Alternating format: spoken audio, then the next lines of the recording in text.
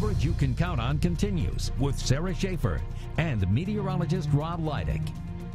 Hundreds are expected to continue an art tradition, the Convington Art Fair. That's right. Always excited for the Convington Art Fair. And this morning we're joined by Larry Wardlaw to talk about the event. So good morning, Larry, and thanks for joining us. Good morning. Thank you. So it's been going on for 24 years now. For folks who have never been before, tell us a little bit about what the Convington Art Fair really showcases. Sure. The primary purpose is obviously showcasing all the variety of art that we have, not only locally but regionally and nationally. We have artists coming as far as Atlanta, Florida, all around the country actually.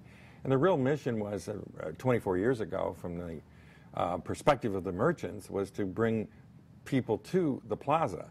So it kind of does double duty. We have the great art fair, but it also has an opportunity for people to see all the stores and the businesses at Covington, and they all participate as well. So it's a good weekend.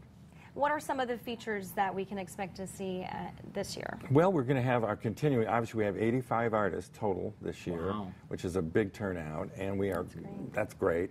And in addition to that, we have food, music, all local jazz music is playing throughout the entire festival. So it's just it's a fun, kind of vibrant atmosphere where people just enjoy being outside and seeing all the beautiful artwork. Is there anything new this year? Well, new only in the sense that every year we try, when we jury the show, we make sure that we get new artists every year. So we have about 25 artists who are brand new this year to the fair. And so they bring a great difference in creativity, and so we get to see some new and different art that we might not see normally. What do you think might be your favorite part? Maybe seeing that creativity? Oh, I think so, yeah.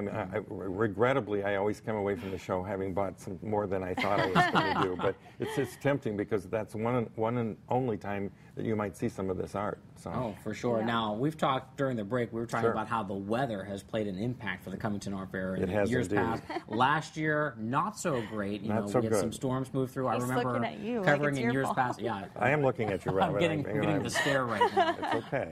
But right now, the weather's looking pretty good for today. So thank you. You're hoping for, what kind of numbers are you expecting for attendance? Well, we generally have over 3,000 or 4,000 people over the course of the 2 days that come out. So, which is great.